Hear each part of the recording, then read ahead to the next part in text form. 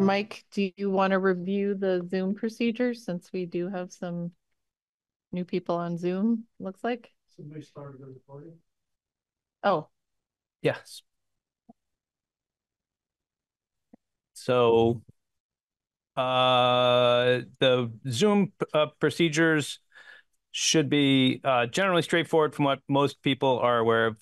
If you have questions, please use the raise hand function. I don't have our official list of instructions. Everybody I see here seems like somebody who's done this in the past, but if you use your raise hand function or turn on your camera and wave your hand, we'll be able to go and see you, and we will you should be able to unmute yourself. I have not set this up in such a way that everybody is going to be tightly controlled, because I don't see anyone here that is going to be necessarily a problem that we've had in some other meetings. So I think other than that, we should be good. Just use the raise hand function or turn your camera on and wave, and we will put you on. And if you've got something that is not on our agenda, the only major agenda item tonight is to take public input on the city plan. If you've got comments or questions on something not about the city plan, we will take those in general business. okay. All right. So the next item is approval of the agenda. Would anyone like to move approval of the agenda? I move to approve the agenda. Okay. Second? Second. Sean and Maria, second. Maria. And then all those in favor? Aye. Okay. Comments from the chair. I do not have any comments. I'm apologize. I feel like I've been, a little overwhelmed the past 2 months, so I have not paid a lot of attention to planning commission business. But hoping this meeting will help me get back on track. So I look forward to our public input session on public safety and community justice, natural resources and economic development. Great. But first, we have general business. Are there comments from the public about something not on the agenda? And Therese. Oh, okay. Therese. Okay. Go ahead, Therese. Go ahead. Hi, thank you. Sorry, I have a new Zoom interface and I cannot figure out how to raise my hand. I apologize. Thank you so much. My name is Therese Majot, and I really thank you for this opportunity to speak. I will keep within the limited amount of time, I hope. I'm the president of the Board of Trustees for the T.W. Wood Gallery, which is the oldest art museum in the state of Vermont. Our collection of 19th century American art was deeded to the citizens of Montpelier by master painter and native son Thomas Waterman Wood in 1895. We are an educational and cultural center for the visual arts in central Vermont. We provide high-quality after-school and summer childcare through innovative arts educational programming. We offer arts education for adults, seniors, and marginalized populations. We conserve and display 2 historic American collections of art in our care. A second collection of art from the WPA era was given to us on permanent loan to the Wood after World War II. And we exhibit art by contemporary Vermont artists and community arts organizations. I apologize that I have not been involved with city planning process before this time. I am just beginning to understand how the city creates a blueprint for its future and how organizations like T.W. Wood Gallery can be involved. I really want to thank you for having a section on arts and culture in the city plan. I realize at this point in time, it's too late for me to have much of an impact on that chapter, but since this evening is devoted to the economic development chapter, or at least part of it is devoted to that, I'd like to talk about the intersection of economic development with arts and culture. The city plan rightfully acknowledges the quality of life in our community depends on a number of factors: affordable housing and childcare, access to good employment and public transportation, workforce development, to name a few. Quality of life in a community is also deeply dependent on access to art and culture. Arts and culture attract people to and keep people engaged in a community. Arts and cultural events are economic forces that help drive tourism bring customers to local businesses, and provide employment. TW Wood and its partners, the Monteverde Music School and the Center for Arts and Learning, together employ more than 10 people. If I could ask for any change in the city plan on arts and culture, it would be to raise the priority of the strategy of creating a Montpelier cultural plan from medium to high, and to be sure to include a wide swath of the arts and cultural community in the creation of that plan. My main criticism of the arts and culture plan, which I think in general is very good, is that it is too heavily focused on the visual arts and on public art. The Wood Museum is a visual arts organization, yet we recognize that arts include so much more than paintings and sculptures, and believe that those other art forms and we believe those other art forms should be more fully embraced as we plan for the future. In addition, we are big believers in public art. A TW Wood youth education program created the mural that is hanging on the Transportation Center wall right now. But we also understand that public art is just one piece of the overall cultural puzzle. There are countless non-public organizations, businesses, and people who contribute mightily to the Montpelier art landscape. By including museums like ours, gallery owners, music schools, theater groups, filmmakers, dance troupes, and other nonprofit and for-profit organizations in the formation of a Montpelier cultural plan, you ensure that the broad spectrum of artistic and cultural voices in this community will help to shape that plan. And finally, I would like to see the Public Art Commission be reconceived and become the Arts and Culture Commission, so that its purview is not simply public art, but the full gamut of the incredibly rich and vibrant art scene that we are so lucky to have here in Montpelier, and that is such an important part of our economic development. Thank you so much. If you could send that to us, that would be really, really great, because it's not too late for us to consider making additional changes. What we've been doing this summer has been public input before we get to the public hearing phase. So we can still incorporate those changes, or we can consider those changes. And if you email that to us, we would be happy to go and put that on our list of things to review. Thank you so much, Mike. I'll be happy to do that. Yep. Okay. All right. And we also have Zach Hughes. Zach. Good evening. I'm Zach Hughes. I'm the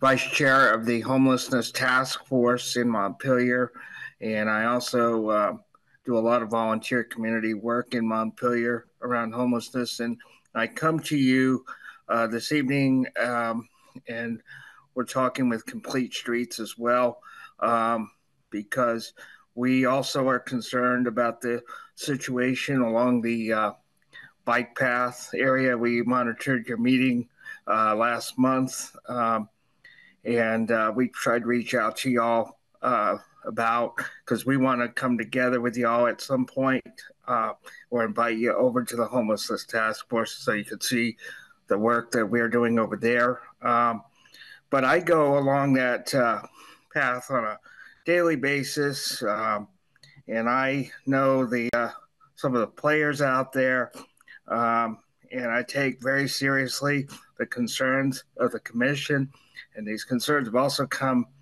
at the council occasionally, but there's a lot of dynamics that go into this. And so what I offer this commission, not necessarily here tonight, but going forward, is to work together so that we can come to a good place. Thank you very much. Thank you, Zach.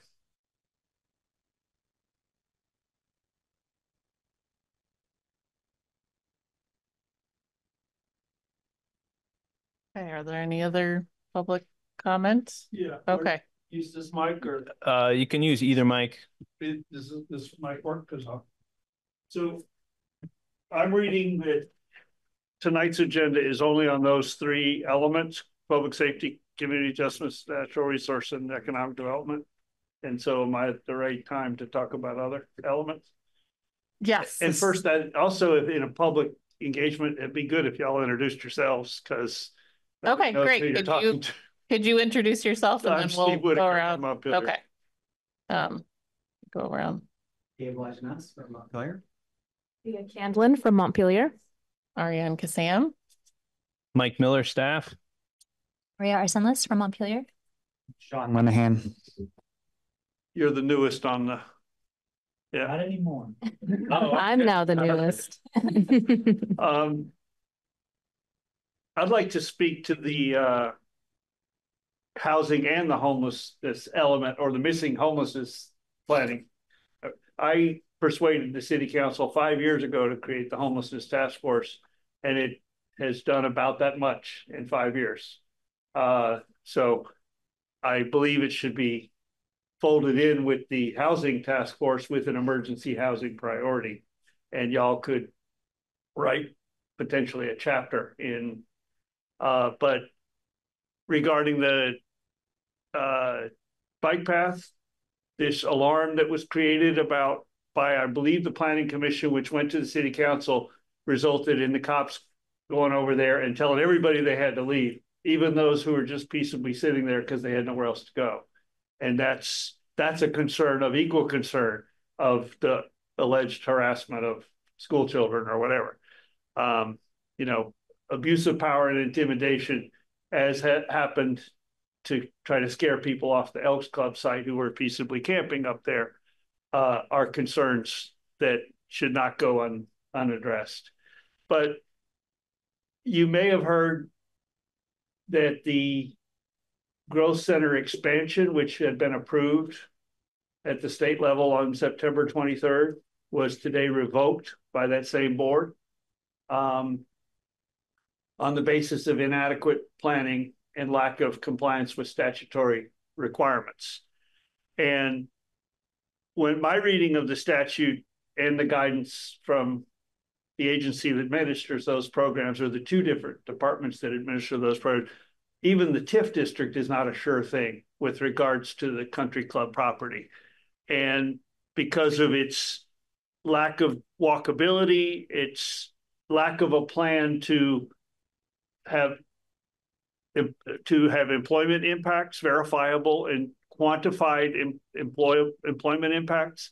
So I believe that a lot of what I'm seeing in these storyboards and in these draft chapters lack the specificity and the accountability and the performance metrics, because I've spent years seeing this town say, yeah, that's a good idea, but we don't have any staff. And so I'd almost like to see all these goals and strategies mapped to the critical path. Which things need to precede them? And if this one fails, which other things fail in domino style? Because there's a lot of good words and aspirations, but very little assurance that any of it's going to get done, you know? And to me, that's not a plan. A plan needs to be achievable, actionable, verifiable, and measured against performance, and changes made, course corrections along the way. But I believe that we need a whole chapter in the plan on the country club property if we're going to make that work. And this city's website continues to represent that the Whitenburg actionable plan is adopted, and it was never adopted. I've been through the minutes. I've been through the video. The minutes were corrected at the last meeting. It was never adopted, and it was considered a draft discussion document. But we're getting down to the crunch time now. We've had our growth center expansion granted, revoked, and we've got 3 or 4 months, or at latest till the end of next year, to reapply. But it requires a level of specificity of where your buildings are going to go, where your roads are going to go, where are the civic buildings, where's the financial pro forma for supporting pieces of, especially if the growth center has a financial dimension to it. So I just think that we cannot allow developers to dictate what goes there. This is a once in a lifetime opportunity of having the land costs socialized across the whole city, but we've paid for it, and then having a lot of the infrastructure costs socialized across the whole state if we get a TIF district. And that those two combined and good planning could result in some real affordable housing and some real community dynamics up there. A remote chamber like this that serves as our hot spare in case for the next flood, shelter for emergency sleeping up there for people get displaced by the flood, remote participation in the city council meetings that happen here, a food store, clusters of homes for retired folks that don't want kids around, clusters of folks with kids, but that's not what is in any of those Whitenberg concepts. Recognizing that the concepts in the Whitenberg plan are not a plan, and that we don't have a plan, and there's no plan draft in where it really should be in here. So I don't think we should just trust that it'll all work out via private developer interest. I mean, no offense. But I think we really need to consider putting an entire chapter, getting down to the specifics, that's going to both help do the homework that Mike's going to need to do to get a TIF and a growth center application in next.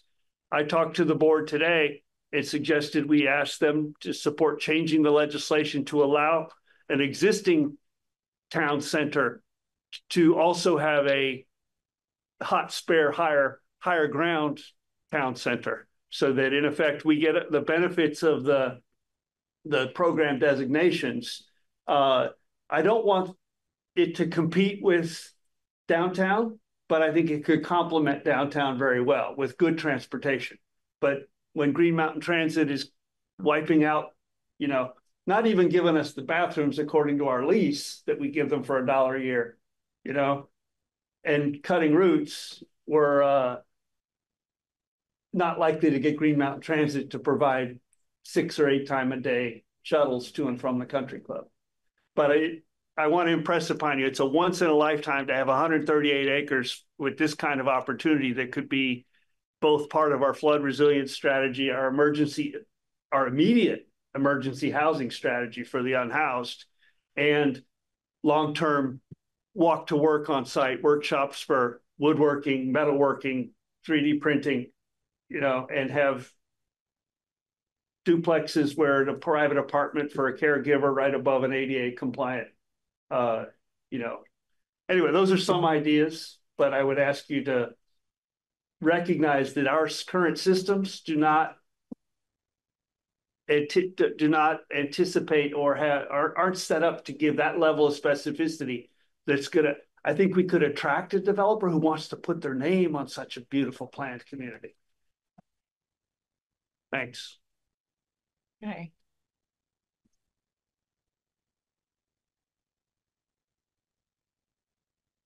All right. Are there any other comments from the public? Got most of the people on Zoom there. Do we have time to ask a question? Sure. So what just, with regards to this comment, I mean, we haven't really been very involved in the planning commission with anything on Country Club Road. There was sort of a parallel process. Yeah. Is there a role that we should be taking? I mean, it's going to come into the plan. So we, big picture, what we're looking at with the city plan on the issue of housing and homelessness, just to make sure everyone's in the same place. Housing is talking about the physical housing and including emergency shelters. So we've put that piece, we had that conversation when we did the housing chapter, and we put those pieces in there. And obviously Country Club Road is a part of our housing strategy to get more housing built in the city. We also have community services chapter, which isn't coming on there. That's the last 3 chapters. So we don't have our community services chapter yet. That's in the last 3, which is community services, resilience, and land use are the last 3 chapters. We're doing these 3. We'll get to that conversation about this is 7, 8, and 9 of the 12 chapters we'll be reviewing tonight. The services for homelessness, and there are many ways, many different programs we try to do to help people who are homeless and help people get out of homelessness. So a lot of those services are in the community services chapter. So it's going to kind of fall homelessness and how we help that population, those neighbors, they will be kind of addressed in those two places. Country Club Road is really going to be a topic that'll show up in a lot of chapters. So it's going to show up, but a lot of the comments of whether it's a growth center or what type of designation we go for that property is going to predominantly be talked about in the land use chapter, which is again in the last three that we're talking about. Now we held land use to the end and because state law was changing. So we need to make sure our new state laws or our new land use chapter is going to match the new state law. So we've kind of waited till we know what the new rules are. Thanks for the clarification, Mike.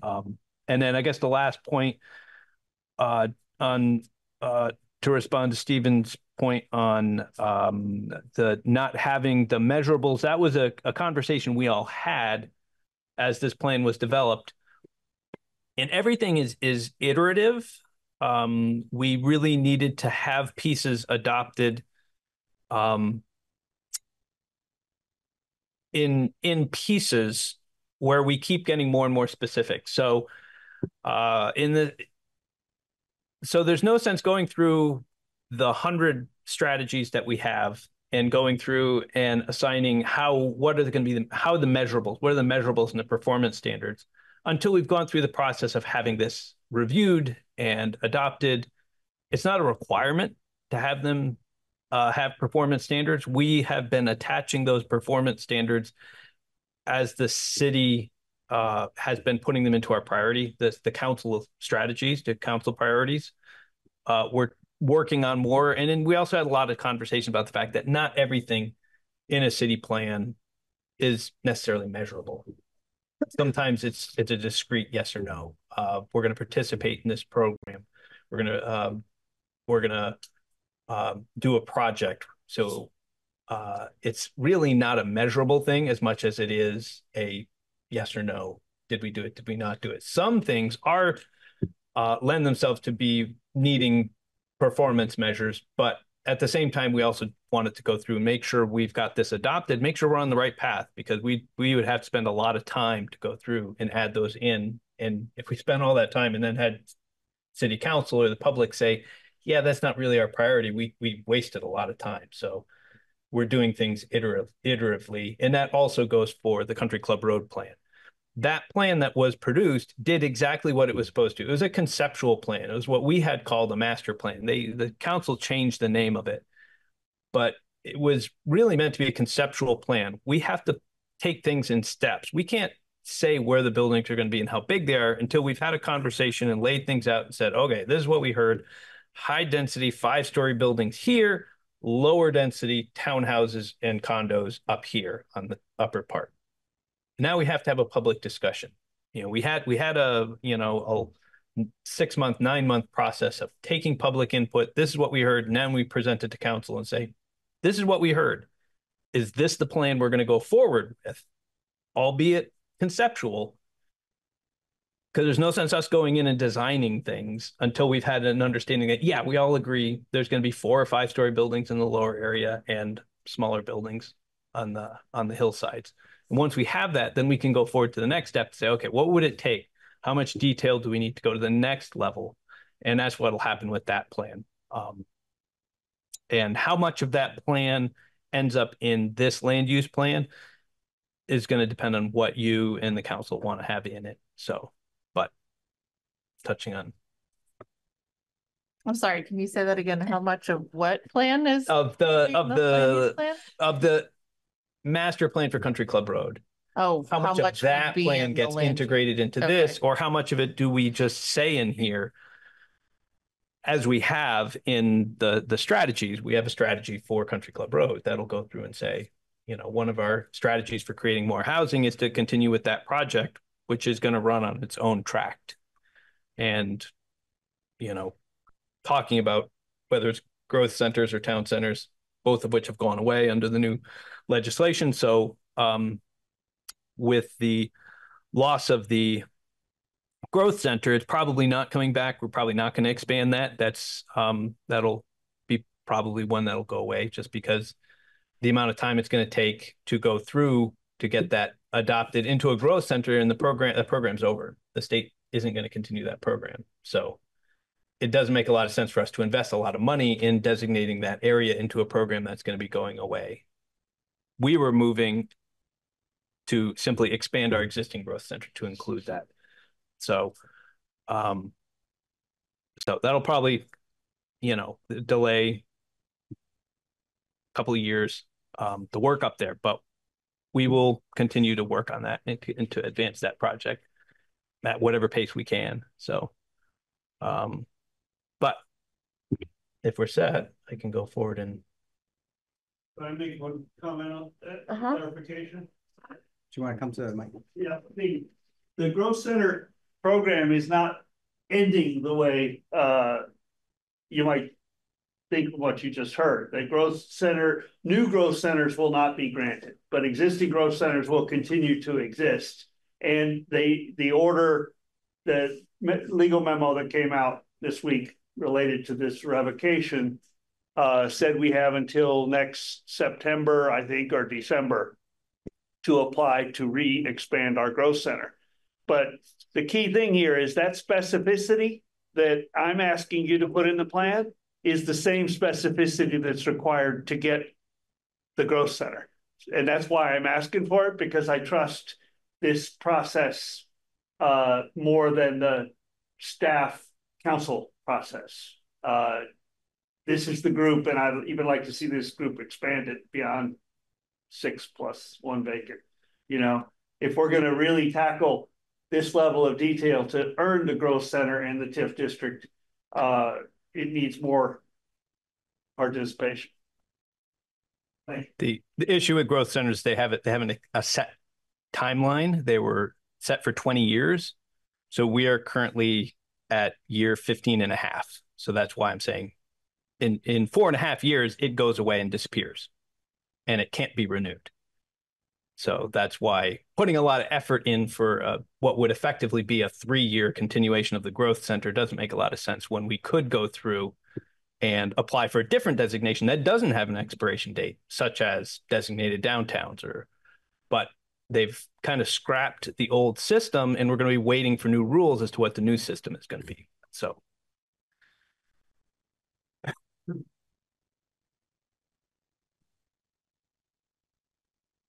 So there's going to be a new system for growth centers, or there won't be. They've different designation. It's a completely 181 went through and took.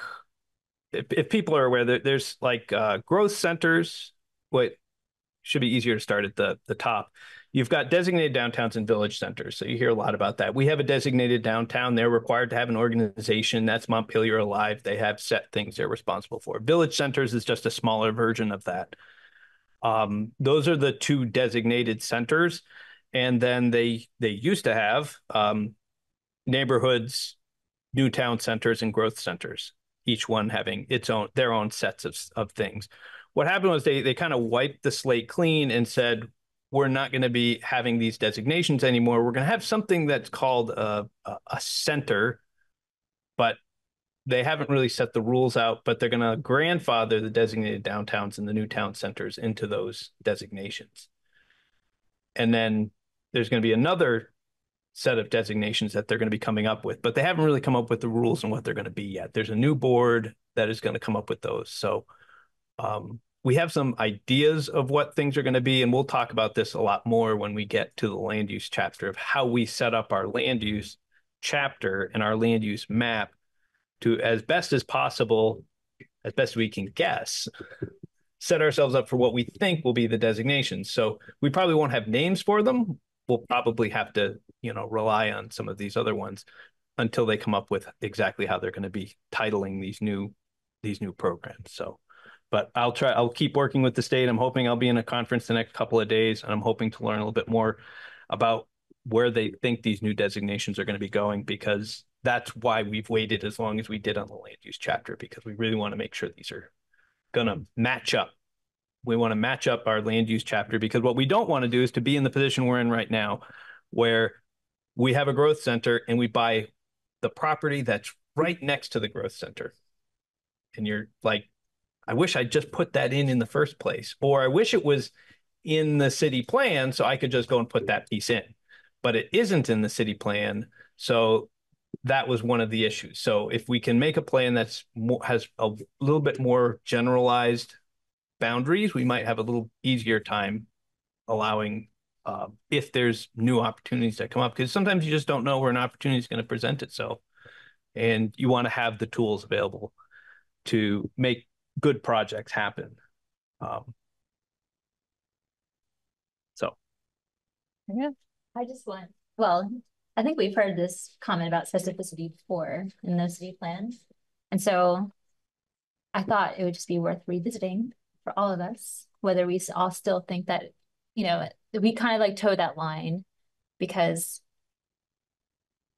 I mean, you can put it in specifics, but is city council really going to hamstring itself to it, the specifics that we come up with, you know? And then they're the ones that will be judged if they don't reach those milestones. So I think it's like a conversation worth having. You know, I think we do it in some places like the 30 units of housing. So there are some places where we put in numbers, but I don't know. I think it's a worthwhile conversation. yeah,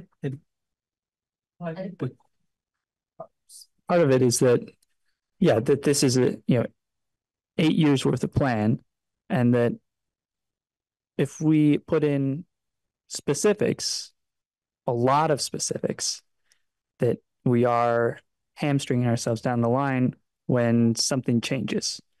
And I don't know what is going to happen, but I know that something that we don't expect is going to happen. So flexibility is part of the plan, an important part of the plan is to have flexibility. And that's why we shy away from the specifics. We have a specific number of houses because, Mike had brought that point up at some point because this is, like you said, we've hashed this out before. But Mike was saying that, we need to add this many number of units. And yeah, there's a rationale for that number. And if you don't meet that goal, which it's a good chance you won't, it's still a good goal to have.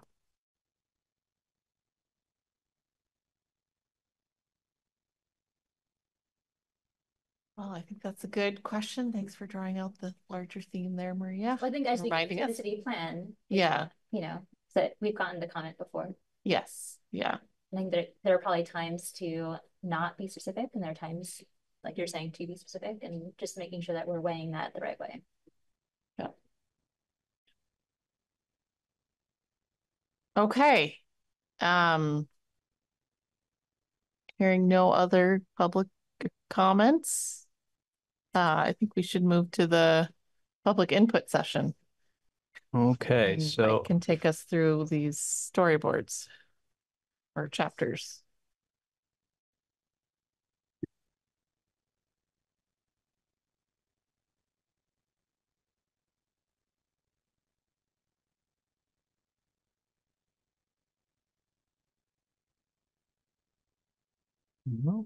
there we go.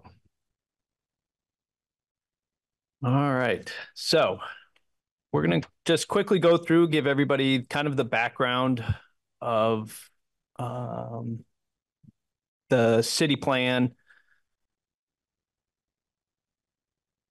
Give a quick background, a little bit of, what is a city plan? Why is it important? Talk about how our plan is laid out, and then get some overall input process.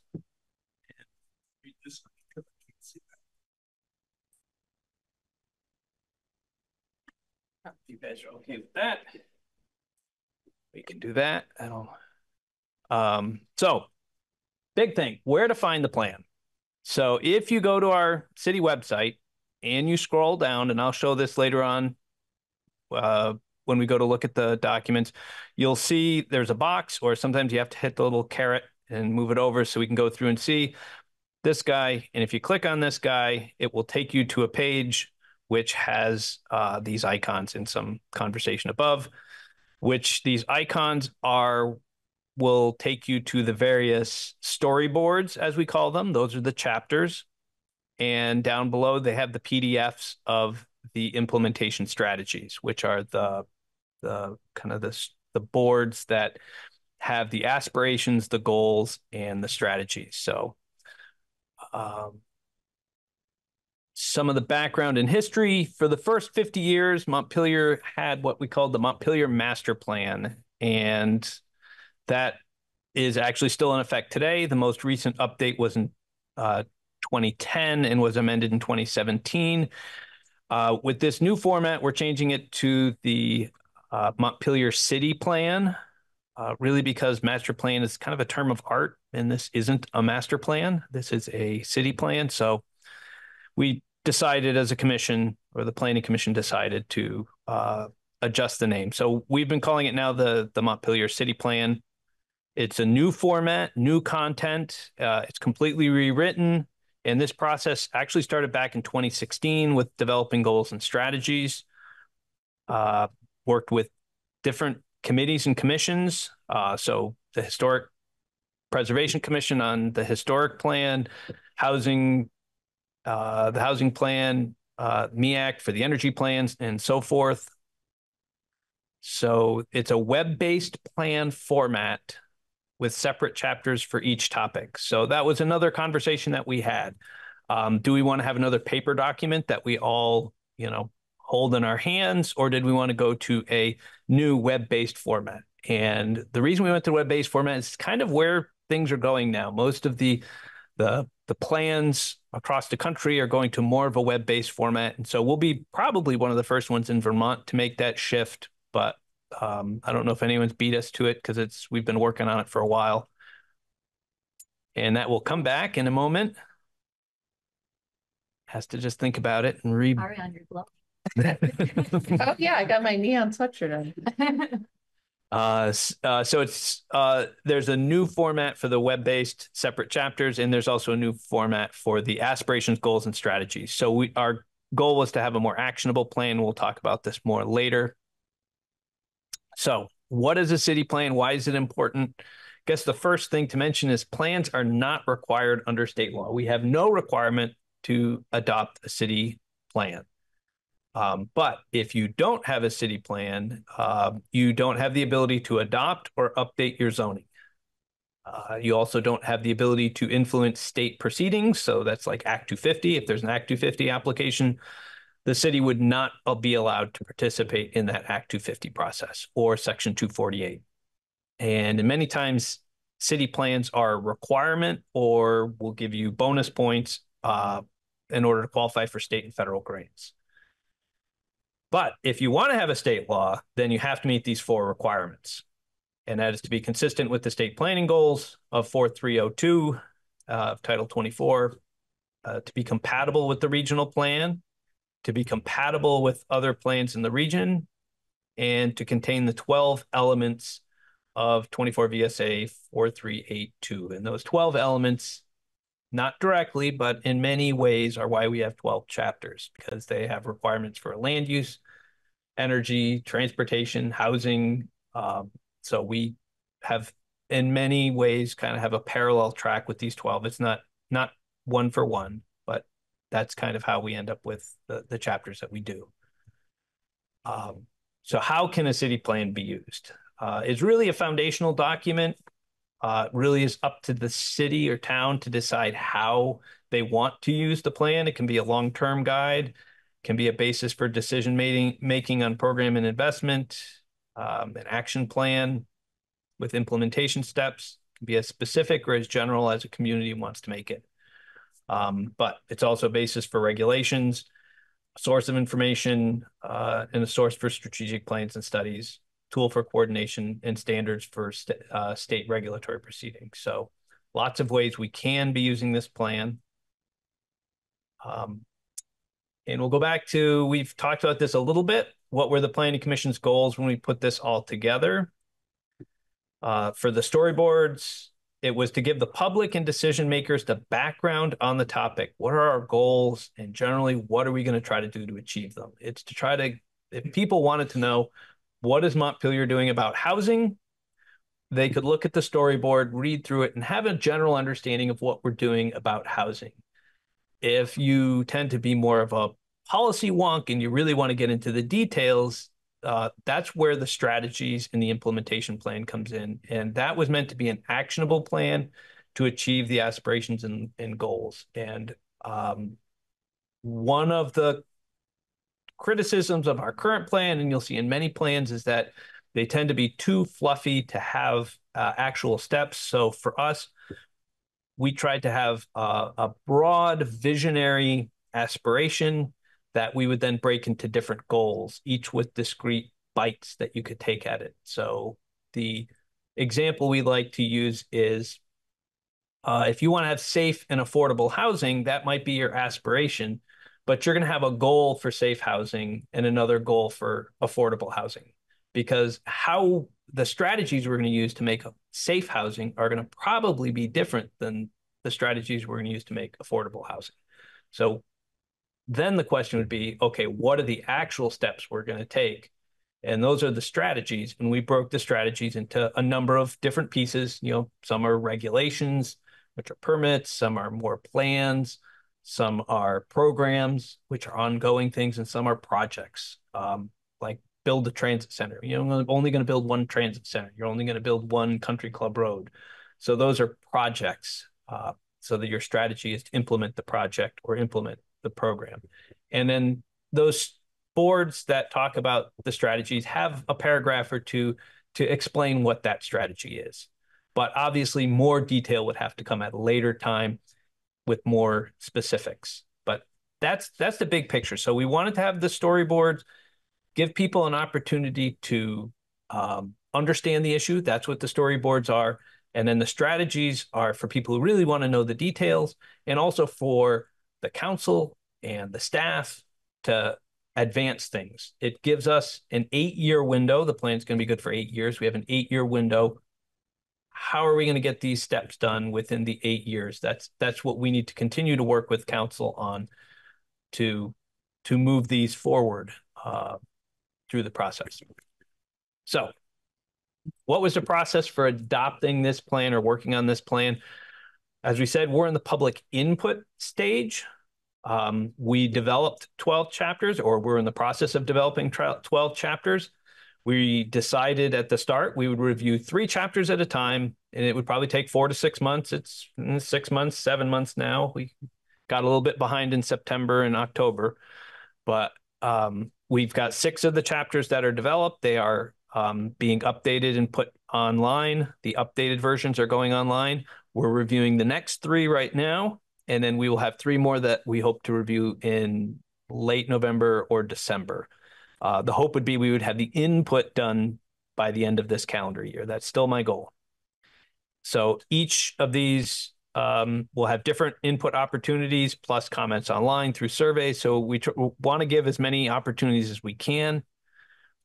Once all of the input is complete, we'll review all the comments and make revisions to develop a final public hearing draft. And when that public hearing process is ready, when it's ready, we will begin the public hearing process, which would require at least, can't remember, it's always different between, they make them slightly different between adoption of zoning and adoption of plans, but I believe it's 1 public hearing minimum for the planning commission and 2 minimum for city council.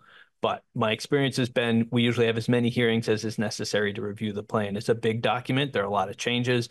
So I've had hearings, whether it's been zoning or plans, some of which have been just the minimum, and some of which have taken 20 meetings at city council to get approved. It'll take as long as it does, but the hope is because we've taken the time to have public input before going to public hearing, that we've addressed a lot of the concerns. So tonight's topics: natural resource, public safety, and community justice. That's 1 chapter, public safety and community justice. And then the third is economic development.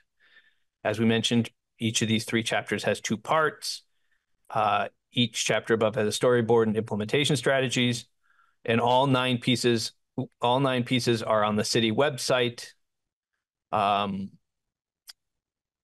But eventually these will all be on their own website, and that might be coming up when we get to the last 3. I don't know if we'll quite have it ready right now. They're on the city's website, but when this plan is done, it's going to be it's going to have its own website. So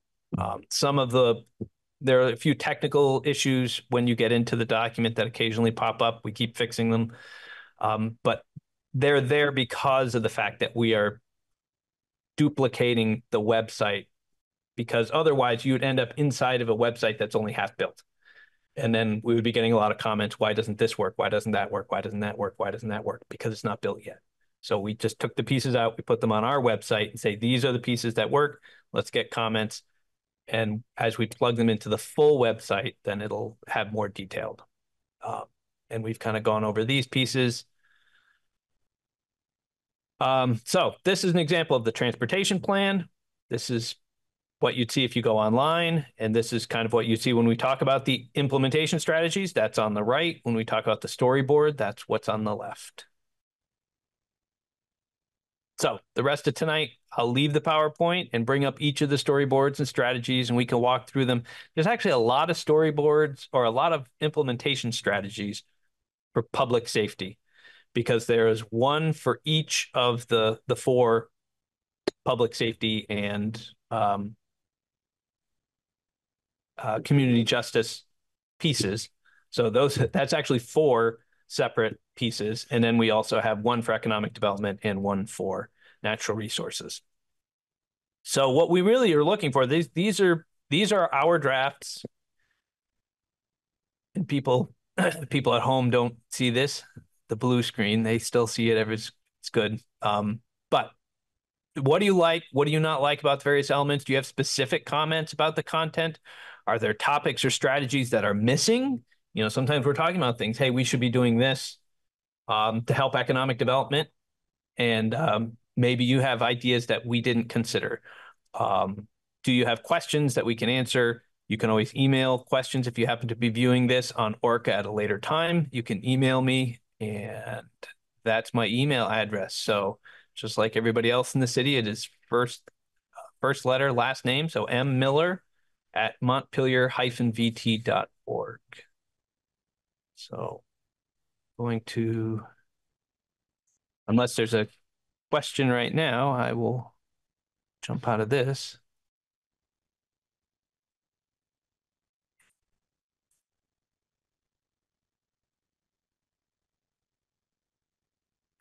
Think I go here, I get to. So this is the city's website. So as I mentioned, I'll just go through this really quick. If you're looking for where can I find all this? If you scroll down, we have a number of boxes here. And I'll point out also, my planning department has moved. We've moved for the third time now since the flood. We used to be in the basement of City Hall. That flooded. We lost a lot of our stuff. And we've moved around, and we are now in our hopefully last temporary space at 1 Blanchard Court, which is the Leonine building. So if you're looking for us, looking for permits, that's where you can find us.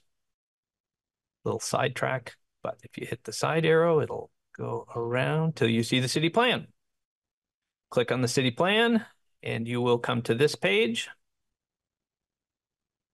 where you can scroll down. It'll have some information on the process.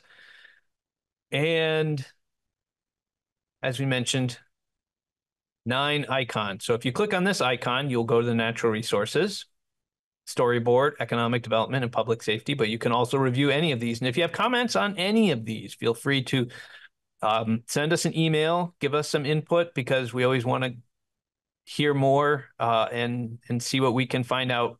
The last thing we want to do is to be in the public hearing process and then find out we've missed something important. And these down below are the PDFs that take you to the implementation plans. And we're mostly looking at these bottom ones. Utilities and facilities got shuffled out of order, unfortunately, but natural resources, economic development, and then the 4 public safeties. So I already pulled these up. So let's see what we've got here. So let's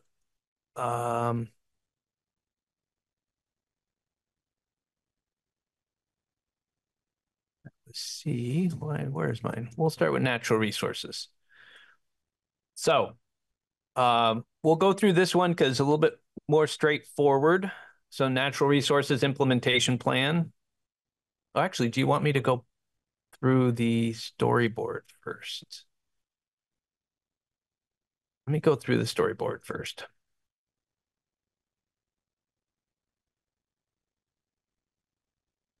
So the storyboards, natural resources, protecting and stewarding Montpelier's landscape.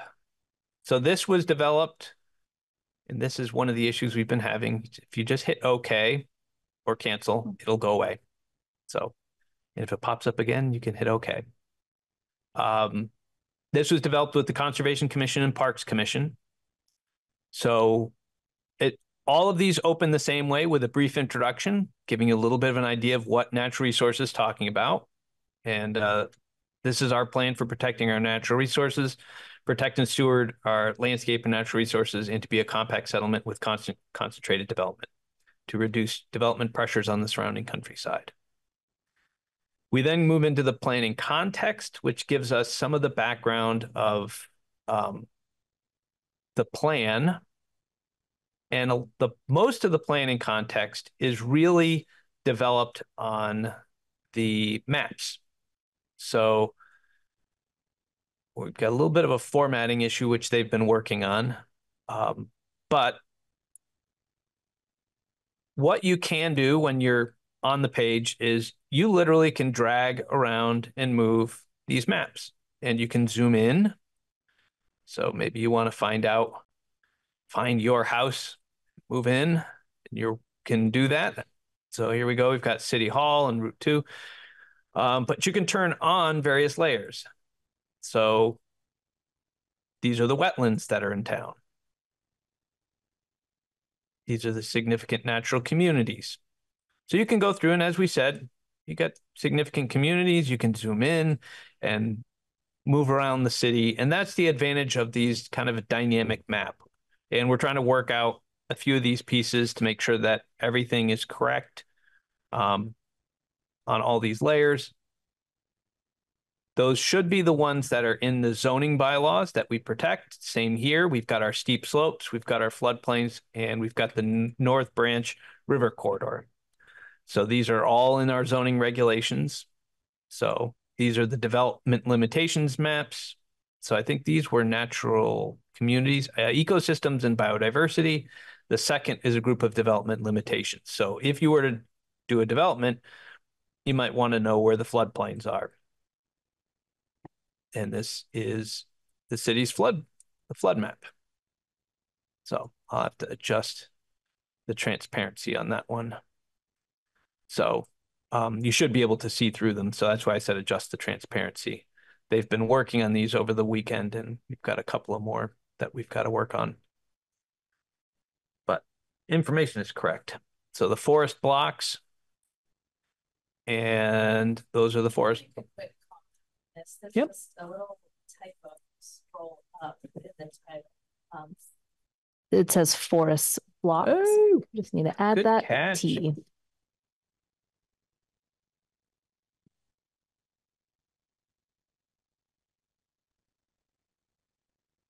You have landslide risks areas. There is no state data on that one. But we do have the steep slopes where they're most likely to occur, but I don't believe the state has come out with a map of with the landslide risk. Although it'd be interesting after this last set of events, last sets of floods, with the amount of landslides, it'd be interesting to see if the state geology and geologists are working on that. Would we do that before this plan is finished? Oh, that wouldn't happen. That would probably take the state a long time. But as they get them, we can certainly update. And that's the other goal of our plan, is that we don't intend to, in the same way with the city zoning, we went through and did a very big update. And then we went through every year to go through and do more updates. Our goal with this city plan is to do a really big update, and then to keep going through every year and maybe looking at a chapter. So that way, every year, 18 months, we can go back and revisit one for, whatever reason, maybe after 2008, 2009 economic development crash, when we had the Great Recession, maybe that would have been a good time to just look at the economic development plan and take a fresh look at it, because it's something new and different. And maybe after the flood last year, we would have been looking at the resilience plan. So the idea is things come up which you just don't expect, and that will trigger us to go through and say, we need to go and take a harder look at housing or homelessness or something else. And that's some of the goal. So if we had new data that came out, we could certainly then go through and update the map. So we have our introduction, we have our plan context. The synergies part is to help people understand when we talk about something, it's really hard to talk about natural resources without talking about a whole bunch of other things. So we wanted to just take a moment to talk about how natural resources affects land use and utilities and transportation, because all of these things start to overlap. If we want to protect our natural resources, our roads are creating stormwater runoff and are creating pollutants.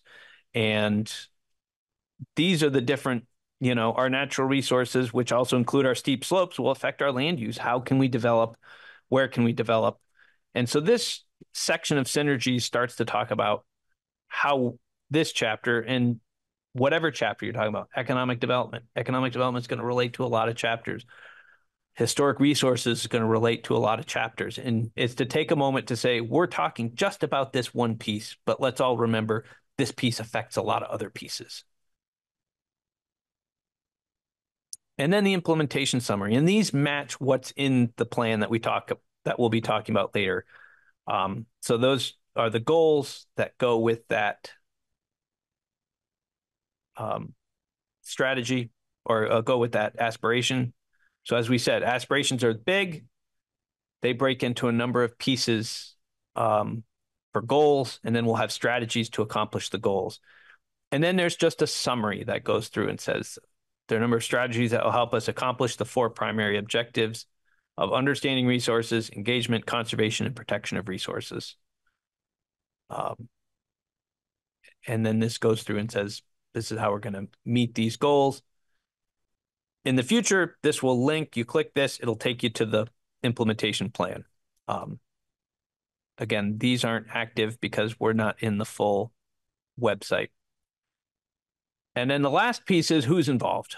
So if you want to understand natural resources, who's involved, who's working on this. So we've got the Conservation Commission, the Parks Commission. The Conservation Commission is looking at things in a general sense. The Parks Commission is looking at the land that we own. In some cases, our parks are used for recreation. In some cases, our parks are conserved lands. And so we also have a tree board, park staff, public works staff, and the public works are working on items such as our urban ecology and our water quality. A lot of water quality issues and initiatives come through our public works department.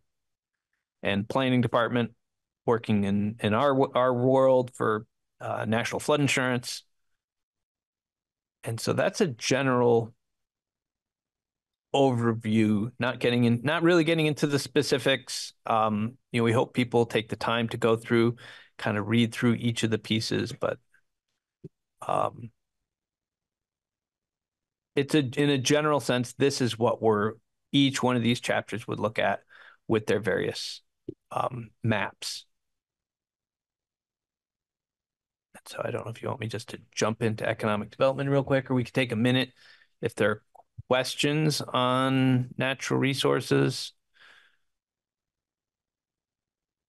Like, I always like to show people the goals just so that they can look at something concrete and see if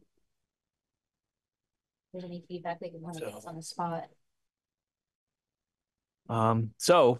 Just jumping back to the natural resources, these are I got to shrink this up in my screen so I can see it. The aspirations and goals that went along with natural resources. So our aspiration, again, it's our big thing. Montpelier will have resilient and healthy environment through stewardship and protection of our heritage and resources. So that's what we're trying to do. So how would we do that? We would do that through 6 goals. Maintain a documented, mapped, up-to-date inventory of our natural resources and heritage to support informed decision-making.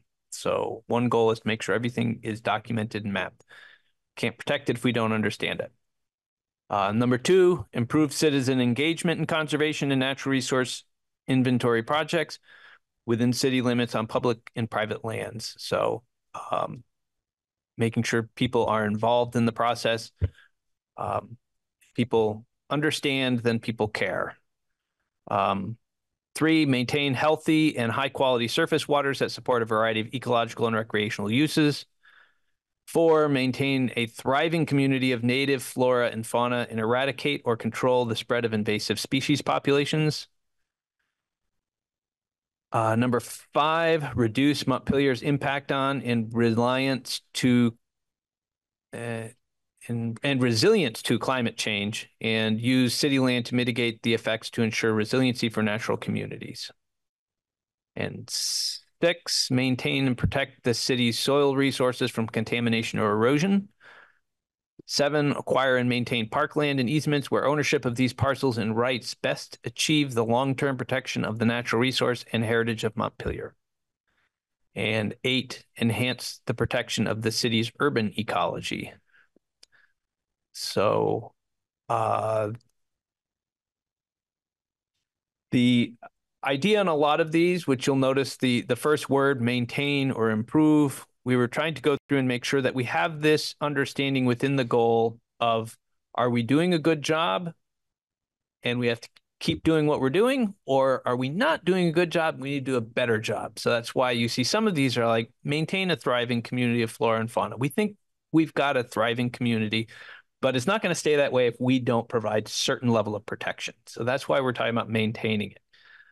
Certainly somebody might go through and say it's not thriving, in which case we would amend that to say improve, or some other word in front, like number 5, reduce Montpelier's impact and resilience to climate change. So inherent in reading that is the Conservation Commission and Parks Commission believe we aren't doing good enough job, and we need to reduce our impact.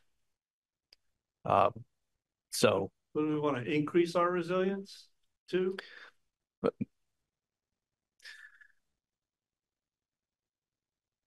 That could be that. Yeah, that would be good consideration. Number 5, resources, because the first one is reduce, and the second one would be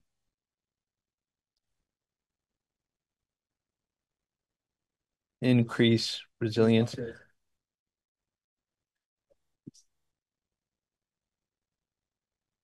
And we may go through and evaluate this, because when we developed this, we had 11 chapters and we did not have a chapter on resilience. So this plan was kind of meant to capture that requirement, capture that piece in there. So we may go through afterwards and maybe make an adjustment to natural resources to make sure that it's in there, just like we'll probably go through into the storyboard and add resilience. Oh, have to make sure that you mute. That was me. Yeah. See who else was on there. Oh, that's all right. So that was some of the, so these are the goals. So as we said, we've got our big aspiration, we've got our goals, and again, a big something is natural resources isn't a really finite thing. It's pretty broad, which is why you're going to have a number of goals. And then the strategies are laid out below. And again, you've got this continue, means that's something we're already doing. Develop probably means something we aren't doing and we need to do new. So we talk about continuing an emerald ash borer program. We already have one. This is what the city tree board and our city arborist are working on. The fact that we have emerald ash borer, it's going to kill all of our ash trees. We want to save some ash trees, but we also need to take down all those other ones. So this talks about how much of a priority is it? It's a high priority. What's its cost? It's a medium cost. So medium cost is up to $100,000. and it implements 8. It's mostly our urban ecology that we're talking about, and it's the who's responsible, the Parks and Trees Department. So we go through and have a number of these, whether that's the zoning regulations over here on the right, which have a number of goals. So the zoning regulations work to help implement goals number 3, 4, 6, and 8. So there are a number of goals. In some cases, it's just a single establish a conservation outreach program that helps us with number 2. And some of these are new. As we said, some of these are continuing existing programs. Develop a natural resources inventory initiative, stream bank restoration program. So some of these are ones that we're using our volunteers for. Expand and continue. We already have a volunteer conservation program, the Youth Conservation Corps, but there's conversations we could do more if we could expand it. So continue the street tree program, conduct a survey of existing dams. So again, all of these have different priorities, implement different goals. Some of them are the Parks Department, some of them are the Conservation Commission. So that gives you an idea. If you have the time to go through, it's that's where another place where we're looking to get some input on. Sometimes it's making sure we have the right words. Is that the right word, or should we have a different word? Everybody pretty good on natural resources. Are you gonna finish the presentation and then talk about them, or you want to take comments along the way? Do you want to do one set of do all natural resources and then do all economic development, Yeah, do all public safety? That makes sense to me. If the members of the public have comments on natural resources, to make them now. I don't know who else is in the meeting. I can't see the. Yeah, I've got the screen up, so if people put their hands up, I can see them. But otherwise, we can jump over to economic development and then public safety. And I have a few comments on natural resources if you want them now. Okay, why don't you go ahead? But I don't have enough light to read my own note. Get my phone out. Or if we don't need, just screen. If you want, I can just turn the lights back on for a minute. And again, if you have a bunch that you want to email us, you're welcome to, or if you want to go through them. Some of them are about process. I like the potential of the web form, but I think it's too much too soon. I think the technology has immense potential, but it's a distraction from the real policy discussions we should be having. So maybe the next iteration or the update process after this is a full redo this time, and then you're talking about an annual update process. Maybe the annual update process could really be done in the web format, but just explaining how this web works, I prefer a paper copy that I can work from, and I've asked for them. The technology that's being used here is good technology developed by Esri, which is the world leader in GIS, and I support that direction. And they call it story maps. So I think it's a little confusing for us to call them storyboards, because it really is the map that distinguishes it from just a busy. But so that's kind of background to natural resources. Are we going to do inventories on private land, whether invited or not? Because it did say private land, and some people might take issue with us finding that elusive little fern or flower. Most natural resource inventories are done remotely at this point through satellite and through other data. So most of it is done through remote sensing. Less of it is done nowadays. Okay. So there may be ground confirmations that come through, and from time to time they ask permission, but the Planning Commission and certainly other folks, they did, I guess the best example would be 2006, 2008, they did the Natural Community Survey. They hired a company come in and do a natural community survey of all the natural communities in Montpelier. And did they have to get consent from if they wanted to go onto a property owner, they had to get consent. But most of it they're able to do through remote sensing. There's a lot that can be done now with, certain trees give off certain UV. So if you take the picture with certain filters, you can see where certain species of trees are. And so you can define the natural community based on these rare little flowers that they're finding that they thought were extinct or coming back. I don't know whether we have any or not, but I guess my point is that's not going to show up in remote sensing. But I noticed that the inventory of natural resources was a missing piece of our country club road or our growth center application. Are there any sensitive natural resources that we need to have mapped already, and we needed to supply those maps? So that illustrates the connection between what we're doing and our time sensitive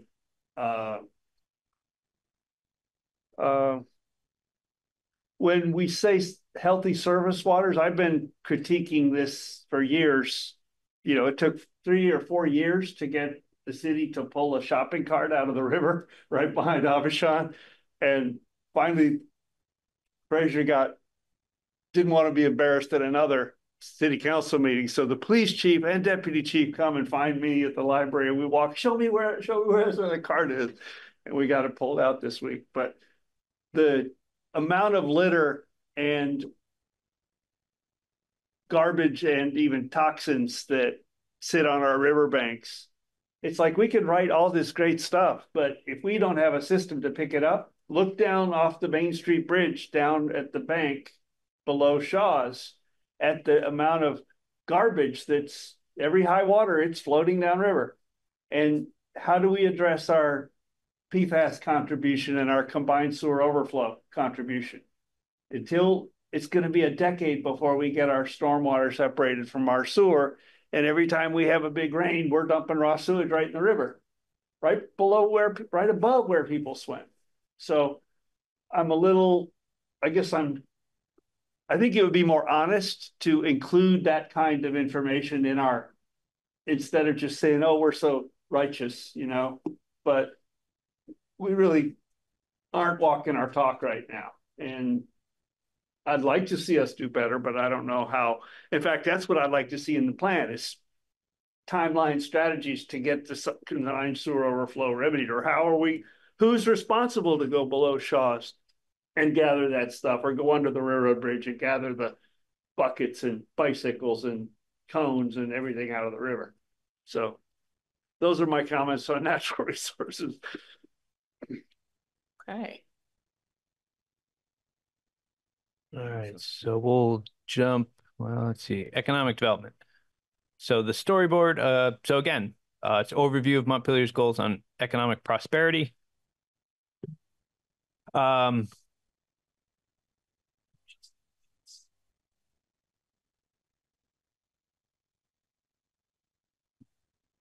So historically, we've benefited from stability across a variety of important job sectors. State government, finance, and insurance has provided a solid foundation for the city's economy. However, broad shifts in retail and work environments have brought changes to the economic activity in the city.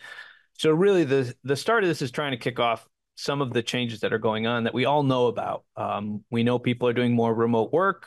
We used to have thousands of state workers that came into town. They no longer come into town. They all work remotely. So that has an impact on our economic profile. So we also divided economic development, the conversation of economic development, into two pieces. It's more than just a number of businesses. It's also personal to people. There's not only the business, but there's the worker, the person who is there. So we try to look at economic development in two different buckets. One being, how do we help our businesses and our economic development in that side, and how do we work with our workers and make sure they have what they need to be successful? So we also added to every one Every chapter has a did you know? We try to find some interesting factoid. So did you know employment in Montpelier is 60% private sector? A lot of people think all of our jobs in Montpelier are with the state. They're actually not. The state does have a big footprint. 30% of our jobs are state jobs, but 60% of our jobs are private sector jobs. And the remaining 10% are city and federal jobs. So again, our background, which I actually have to go through and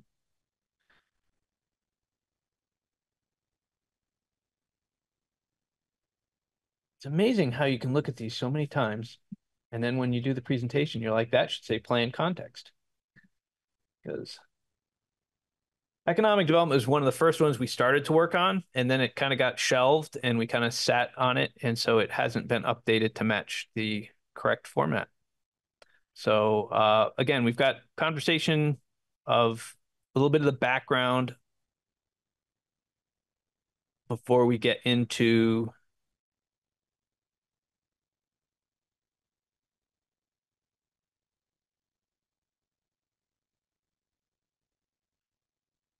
so a little bit of our profile. There are less maps associated with the economic development. There'll be a couple, but most of it's really tied to some of the background and information. We've got a highly educated workforce.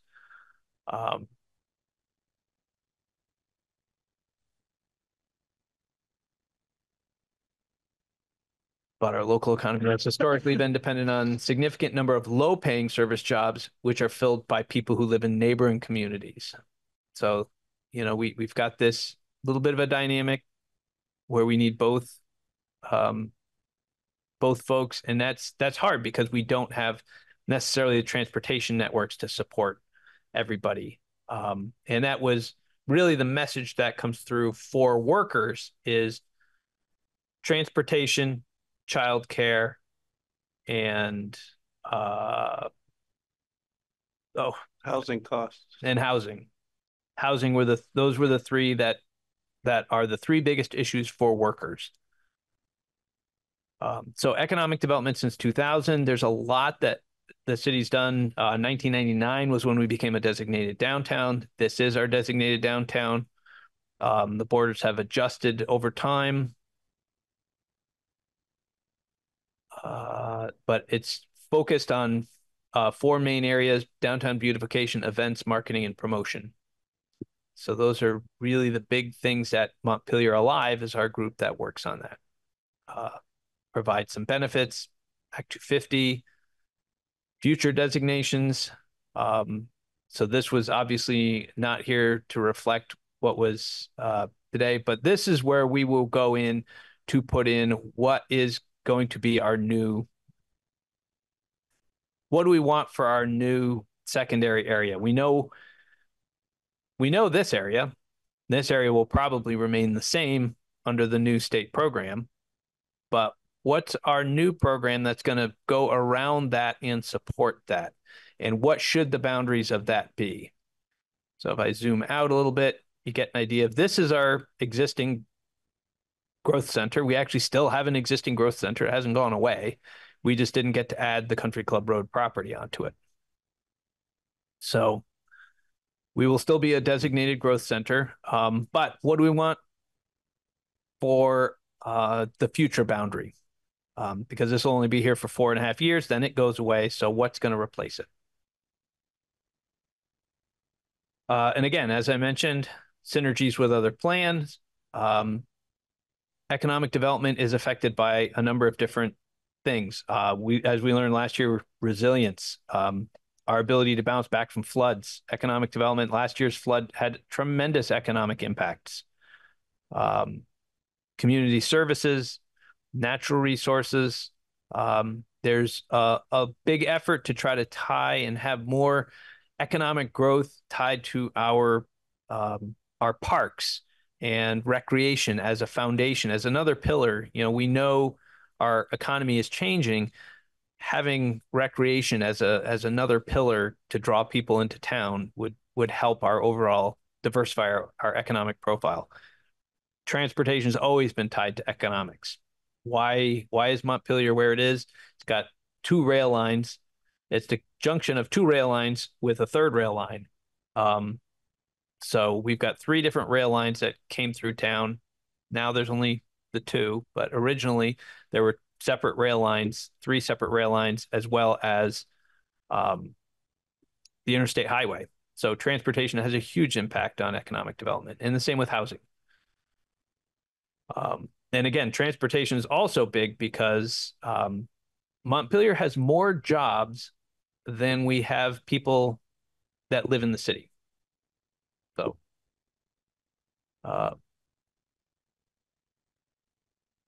or people that are in the workforce. I think it has been bigger than the population of the city in the past. Right now, according to the 2020 census, we have 6,337 jobs.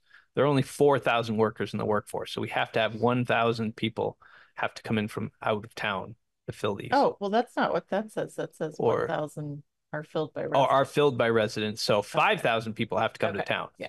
Yep. Just checking that with Yeah. Chris. Yeah, it's a huge number. That's why people are always like, why is parking an issue? 5,000 people have to come to town every day who don't live in Montpelier to go to work. So, But that's not true now, since this is census data from. census data 4 from years ago. 2020. And so we only get that data every 10 years. So unfortunately, it's going to be really hard to update that. We know anecdotally that there's probably not that many people because there's less parking. You can see there's more open parking spaces, so there are more people working remotely. So Your job price. yes. So aspirations. So this economic development breaks into two pieces. The first piece is to talk about Montpelier to be a great place for people in the workforce to live. This is talking about our workers. Community will provide equal access to employment through available housing opportunities, specifically affordable housing, and services, specifically childcare and transportation, for all members of the workforce. The city will connect these workers to the region and state resources that are available for workforce development. So we're talking a lot about how do we work with goals, with these goals to connect people to jobs and to have our labor force succeed. And then we have Montpelier will maintain a robust local economy by supporting quality private developments and ensuring those projects have access to ample infrastructure. So this is what can we do to help those new businesses come to town?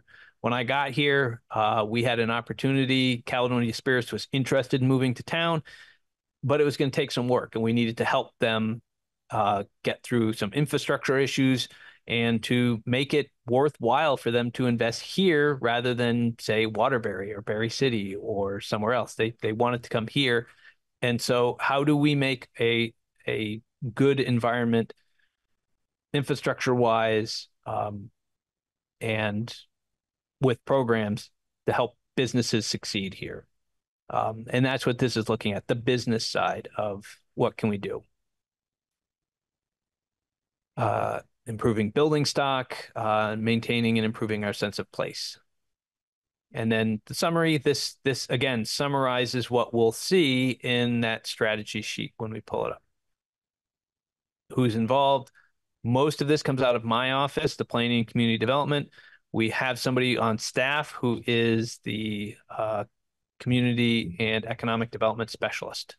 So we had, since I've been here, we didn't have an economic development group. We created an economic development group separate from the city. We funded it. We had an economic development strategic plan, and then that group folded and we took that back in-house. So we've kind of gone all the way around, and we're now doing a lot of our economic development work in-house, understanding that there's also regional partners that we work with, Central Vermont Economic Development, and other partners that we work with. But and Montpelier Alive is obviously a part of our economic development strategy and the Chamber of Commerce. So if we're back here, again, same thing. We just talked about what were our two aspirations. We talked about the goals, increase the quantity, quality, and affordability of our housing and childcare as they're essential to a thriving and successful workforce. Additionally, maintaining a mix of land uses and improving access to affordable public transportation are key to a fair and equitable access for employment for all residents. We want everyone to have equal access to opportunities. And those are what we feel are the three key pieces to access. And then improve development of our workforce by connecting them with education and training. Continue to improve our business and economic climate to encourage and support businesses. Increase the number of local businesses through retention and expansion programs, and promote startup and entrepreneurship with a goal of increasing the number of full-time jobs by 100 per year. This was something the Planning Commission added in a little while ago. And I'm still personally not sure we need to add more jobs, considering we already have more jobs and we have people. More jobs we add, more traffic comes in, but we can always talk about the impacts of that. Improving our building stock to make it more flexible and efficient and well maintained. Maintain and improve the quality of our supply of necessary utilities and facilities. So, and maintain and improve our sense of place and the quality of our public and built environment. And then again, we have a number of strategies. How would we accomplish these 6 goals? The first 2 targeting labor, the last 4 targeting business. Well, we've got outreach and marketing programs. We have a tax stabilization program. It's actually on the council agenda next month to review that. Create a new economic development revolving loan fund. We had one in the past, but there isn't very much money in it. We need to evaluate it. We think it'd be a good idea. It would help startups potentially. Continue participation in the Growth Center program. Create a neighborhood development area program. That's another separate program. We're going to have to kind of adjust that one now, knowing that that's going away.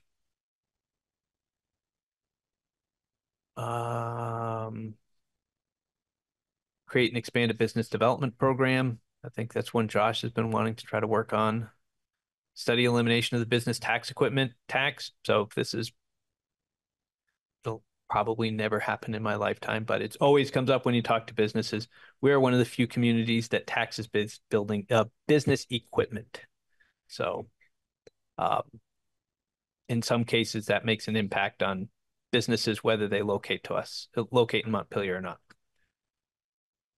Just like you have property tax, in this case, the businesses come through and they would have to also pay for a tax on their desks and their computers and photocopiers and things like that. So sometimes a business that has a lot of equipment might decide that they don't want to pay all that extra tax and simply locate in a different community that doesn't have that tax, which is just about every other community. Do you think we should move to public? I'm just aware of the time and knowing that we're going to end at 7:30. Very good point. Did we want to have a quick conversation if somebody had a question on economic development, or jump to public safety? I have a few very brief comments on economic development. It's been suggested by tourists and locals that we use infrastructure that already exists here to have abundant Wi-Fi. We own the transit center. We could broadcast Wi-Fi. It's good right now in front of City Hall. It took a year for me to convince somebody to plug back in the Wi-Fi that was unplugged during the flood, more resilient telecom will overlap with public safety. I'll raise that there. And at the lowest level, opportunities for the unhoused to earn some casual day labor, and even a redemption center. The city tore down the redemption center with no backup plan, and therefore forced all of the merchants to legally be required to take back the empties. None of them do nor want to. Shaw's doesn't even maintain their machines. So at the basic level of the people who are sleeping outside, we should facilitate or encourage or support a business to create a redemption center. It helps solve the litter problem, and it gives a little bit of motivation. But we could work with the merchants to create a casual to vet people and create, here's a $50 task, here's a $100 task, and give these folks some opportunity that they otherwise don't have, and we just by formalizing a little bit. I know that's not economic development in the scale you're talking about, but it means the world to the folks that are doing it out right now. So I'm speaking on behalf of people who come directly to me and said, "Yeah, it's a place to return our bottle," you know. So that's my brief piece on economic development. All right. So I'll go quickly through the public safety here. Again, it's all the same: introduction, planning, context, synergies, summary, who's involved. Should I turn off the light again? Yeah, we can turn that off. What makes this one a little bit different is, and it was noted that unlike the other plans, this is really kind of more department plans. So what you find are 4 plans. There's originally 5. We're peeling one out. So you'll see in here discussion of emergency management. That's been plucked out and is going into resilience. Because again, as I said, we didn't have resilience as a chapter. We've added it in. And so I think just to help narrow this chapter, because it gets a little long, we plucked out emergency management, put that into resilience. So what we're really looking at here are the different departments and what are the different department plans and goals that each of these have. And our public safety is police, fire and EMS, dispatch, and then we have the Community Justice Center. So that's why the chapter is public safety and community justice. And community justice is in 2 places. So if you know the Community Justice Center, the CJC, they are in here, but they are also in community services. They wanted to make sure they were recognized for the fact that they're not just they're not a part of the police department. They are here to support folks that have been in that process, whether you've been a victim or whether you've been someone who is an offender. They are involved in that, but they're also involved in other things. And that's why you'll see the CJC in 2 places. So these are more kind of agency plans. So fire and emergency management and police and the Community Justice Center. So they're all 3 are located in kind of the same place. One's obviously fire, police, EMS, and community justice. They're all kind of in the same area downtown. And the dispatch is in the police station. And I got something to say about dispatch when you're ready. And emergency management. We do talk about emergency management here, but again, it'll be really talked about more in the other locations. So synergy with other plans. Again, public safety is related to a number of other plans. In this case, we've linked them to natural resources, housing, economic development, and community services.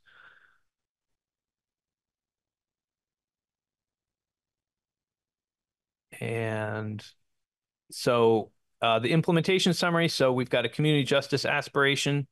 Montpelier will be a safe and healthier community by helping people whose lives have been disrupted by conflict or crime, by implementing victim-centered restorative justice processes, and by helping people return to the community from incarceration successfully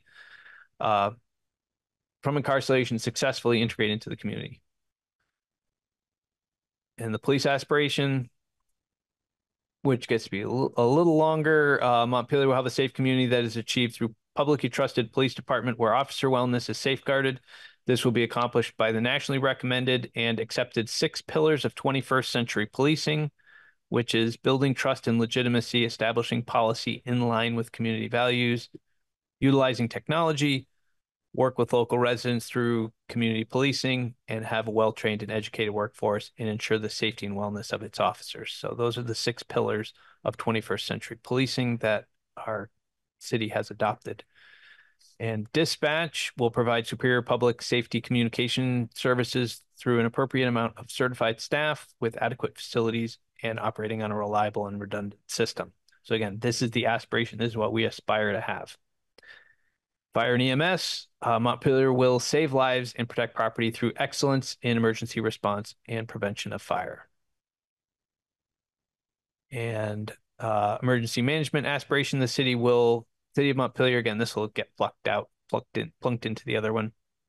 Reduce long-term risk to people and property from natural man-made hazards and man-made hazards. This will be accomplished through a well-prepared emergency response to any disaster, followed by an efficient and effective recovery in order to build back better.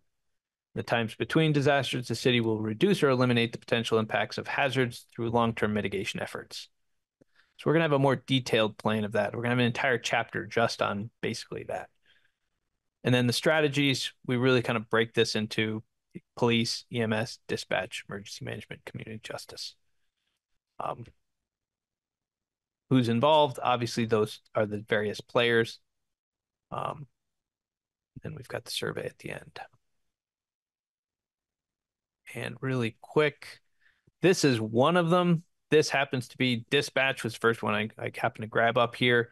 So all of these, and we won't have time because we're running a little short on time to go through all of them, but all of them have the same thing. We've got our aspiration, and we've got obviously this. So we talked about providing superior public safety communications through an appropriate amount of certified staff with adequate facilities, operating on a reliable and redundant system. So that would mean for MPD dispatch to continue to improve its quality of communication service, to expand the police station to allow for additional space to expand the dispatch center, and to improve reliability of the dispatching system through redundancy with Barre City and the Vermont State Police.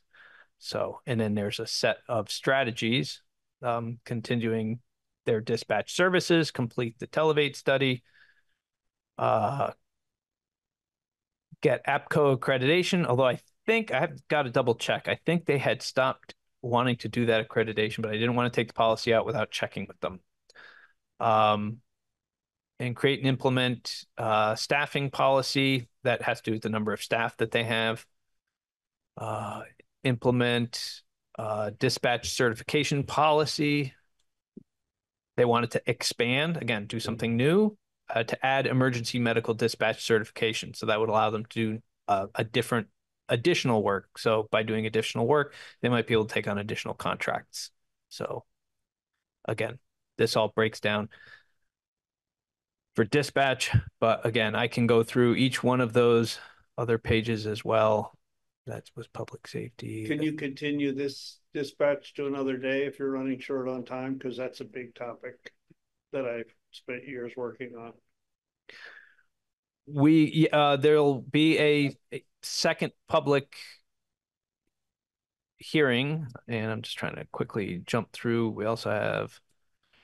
Yeah, we're just skimming this. I really don't understand if this is the time for the planning commission to learn what Mike's put in the plan, or whether it's a time to,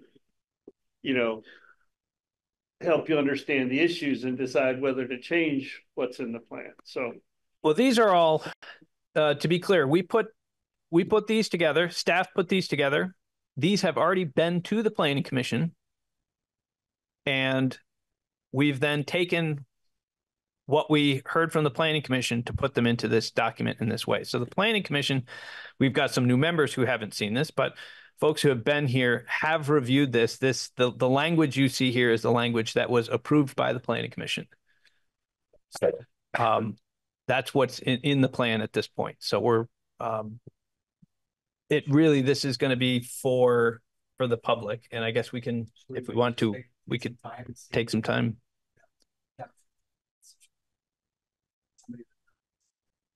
Yeah. I don't know. Is anyone we still have a Catherine here who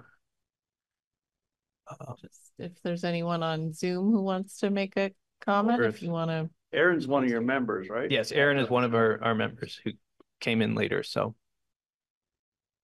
or we can start taking some comments from but if for people there, as we said, that was just one we went through really quickly to show you what was the dispatch. There's also a similar page, implementation plan for fire and EMS, police, and the community justice center. So I know the most about dispatch, not the others. So I would encourage you to hear me out on this one, because so Montpelier's dispatch is not sustainable. It's $1 million a year operation.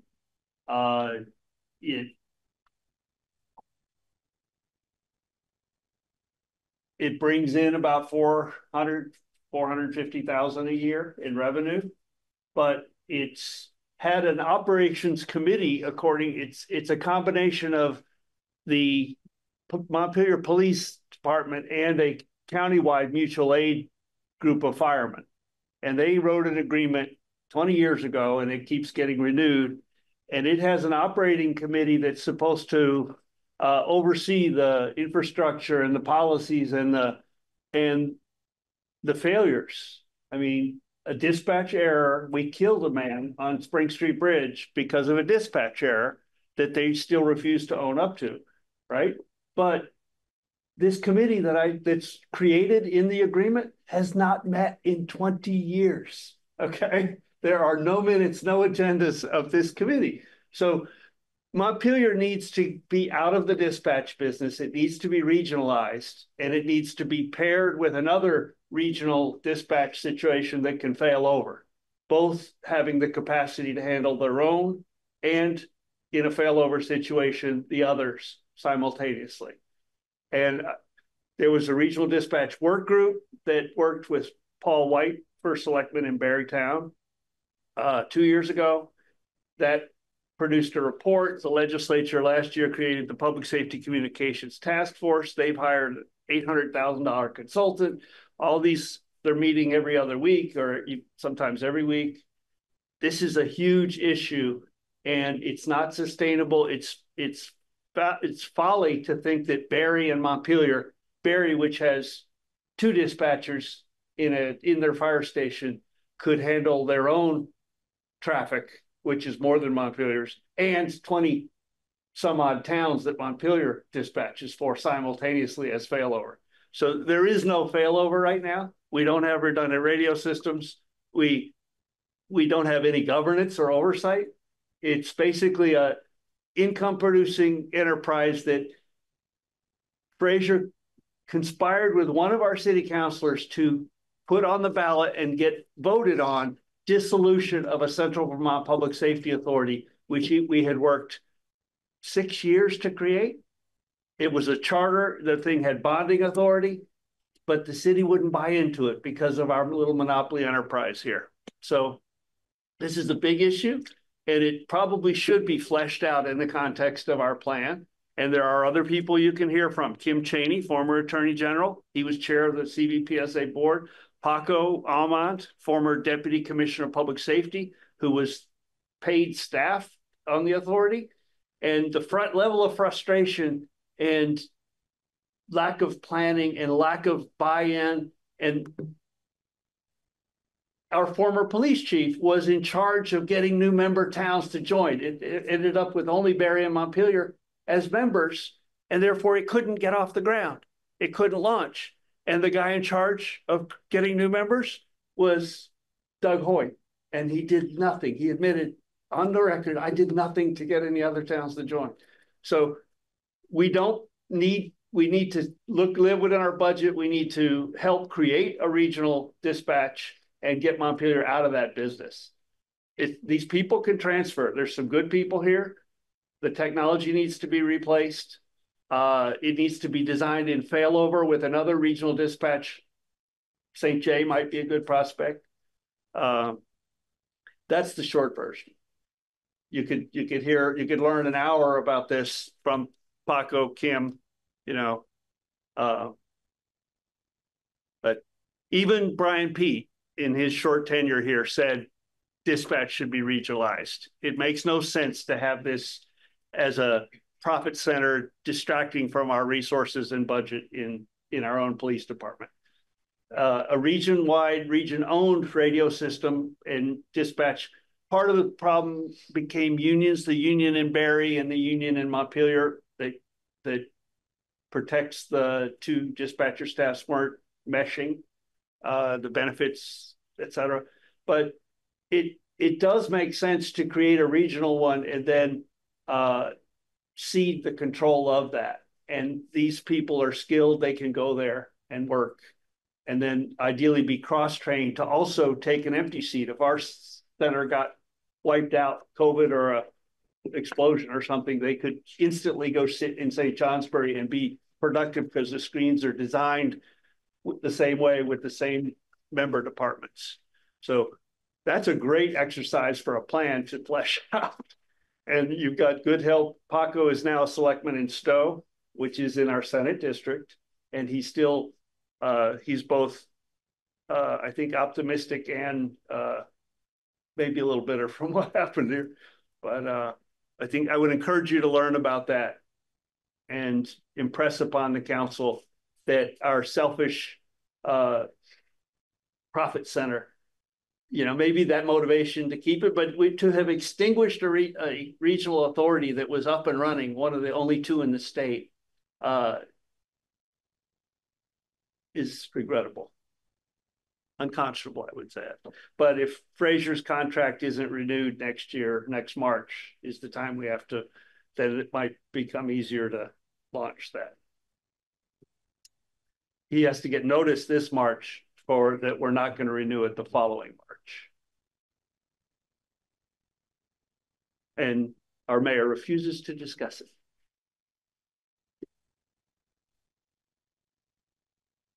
Thanks. Okay.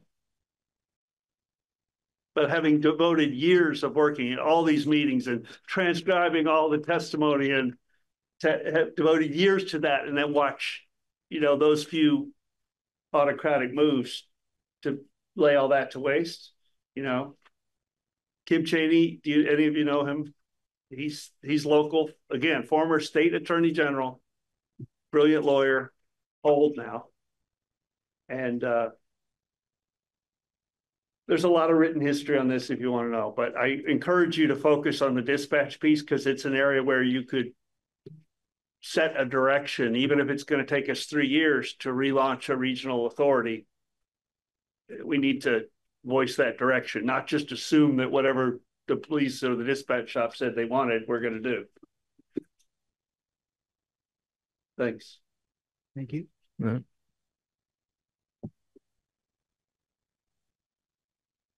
Okay. Any other thoughts, questions from the board?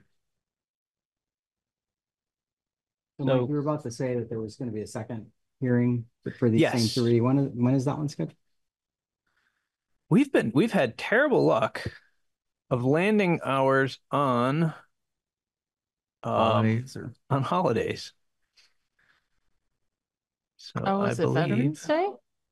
I believe we land on Veterans Day next. So yeah, sometimes Veterans Day is always the 11th, so sometimes it's a different day of the week, but this time it's Monday. So I know everybody said they had problems on the 12th or the Tuesdays.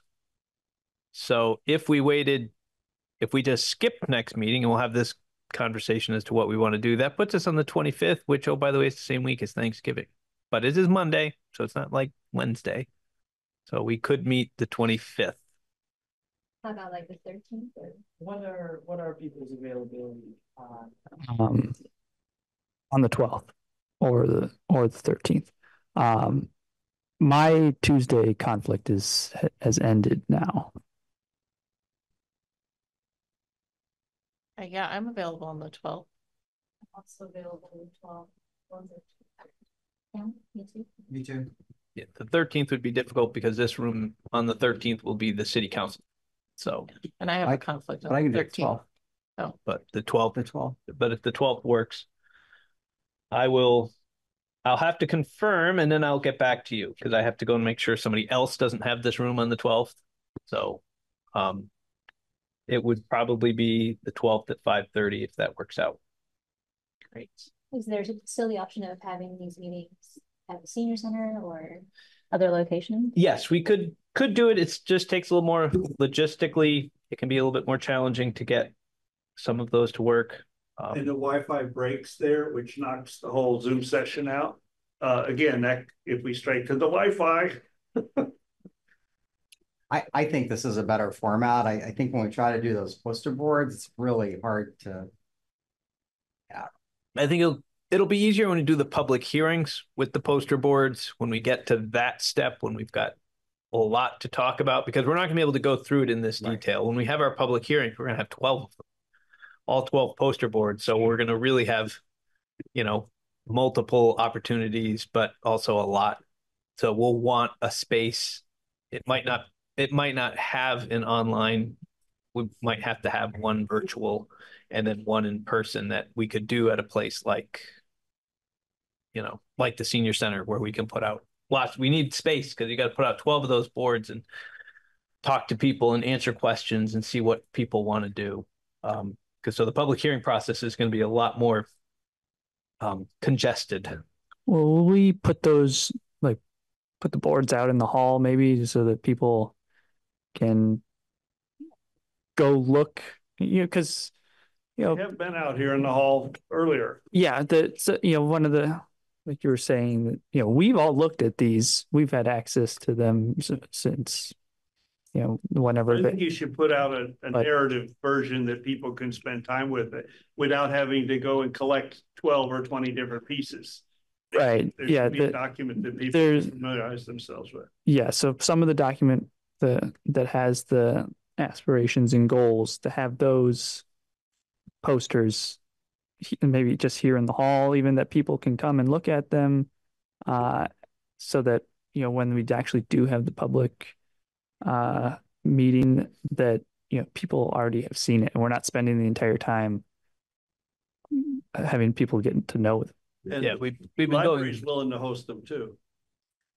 If they fix their elevator?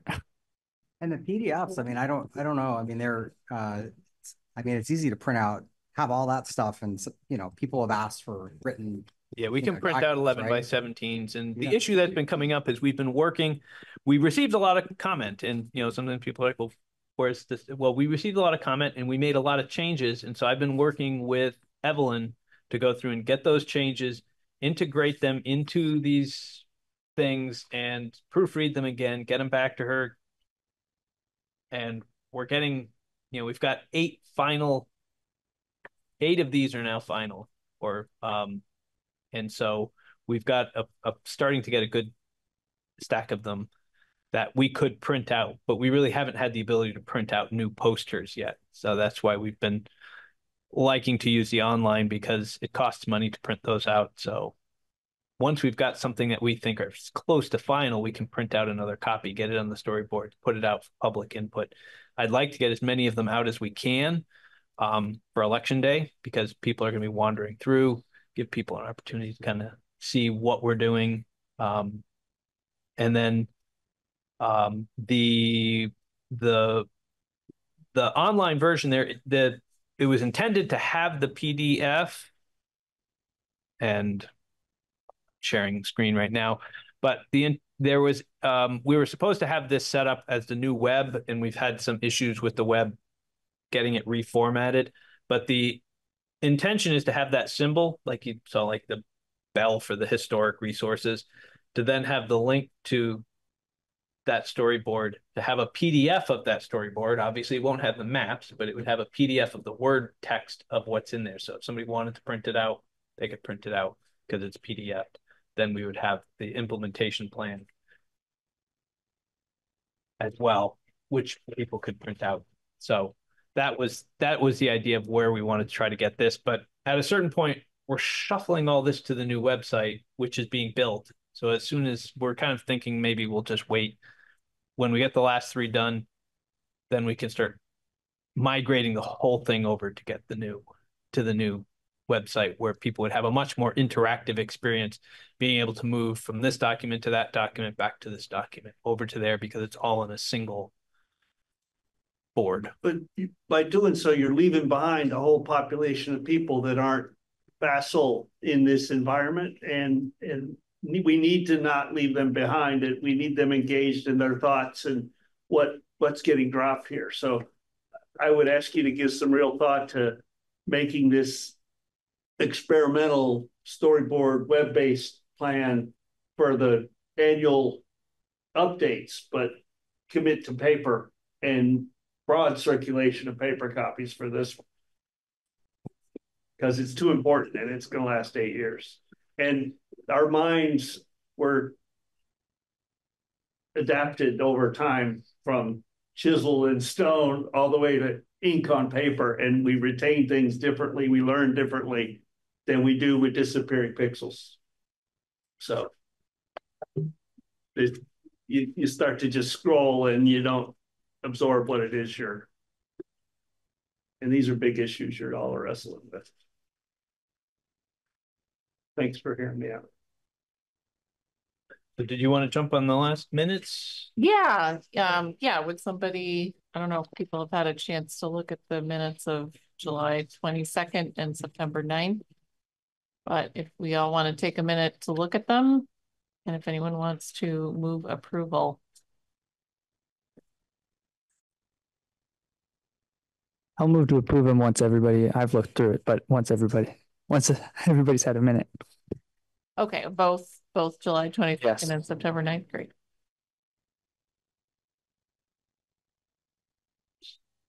Motion by Sean. I'm making an assumption here that because I was not present for these meetings. I do not need to voice an opinion on this. Yeah, you have enough votes, right, to pass the minutes without. Yes. Yeah. Okay. Plenty. Four people. We just need a second, whatever Ava Marie is reviewing. I'll second that motion. Oh, Aaron, sorry, forgot about you. It's okay. I'm forgettable, especially when I'm just a black spot on the screen. Yes, you're on the screen. All right, all those in, or do you want some more time, Maria? It looks like you're still reading.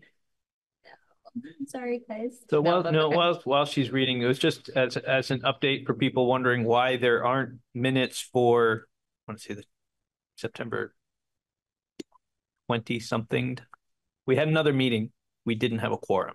That's why there's no minutes for that meeting. Is that the meeting where you talked about the bike path? That's the meeting we talked about the bike path. We didn't have a quorum. Is it recorded? Yes, Orca has a recording of that. Yep. I'm good on my end with the minutes. Okay, I'm good too. Okay, all those in favor? Aye. Aye. Okay. Aye. That's great.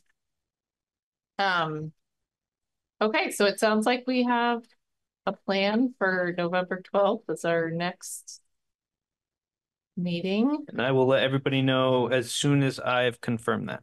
Great. Just so Okay, right. Make sure you can get it on your calendar. Yes, you have to confirm the space. Yep. If anyone wants to make a move to adjourn. So moved. On.